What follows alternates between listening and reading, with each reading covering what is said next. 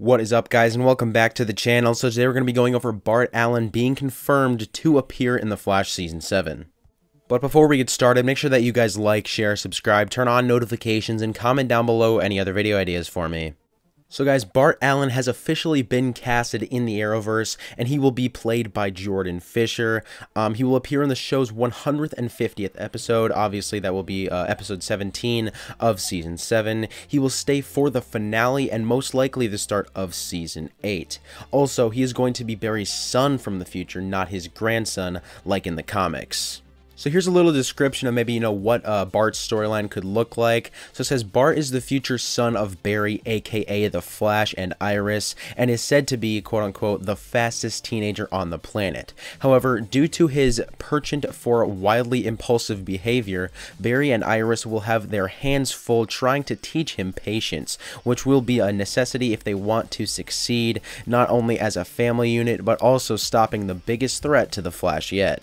So this obviously brings up a lot of questions. Like, my first question is, does Nora still exist? Like, maybe after Crisis, Barry and Iris end up having a son instead of a daughter.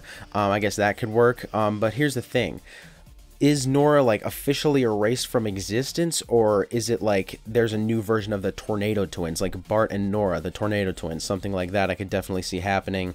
So it's either going to be Tornado Twins or most likely Nora will forever be erased from existence.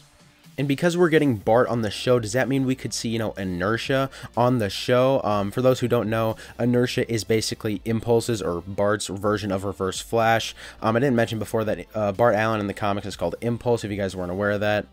And then it was said that the biggest threat Team Flash has ever faced is going to appear at the end of the season. So could this be like, Godspeed, or even maybe a new Reverse Flash storyline? Something like that could definitely happen. Maybe a new villain will be brought into the show because of Bart. Maybe this is where Inertia comes in, something like that. It's also going to be really interesting to see, where they meet Bart, if they go to the future or if Bart comes back to the past. Because obviously in the comics and on Young Justice, Bart does come back to the past and meets Barry Allen, aka his grandfather. But in this time, it will only be him being Barry's son.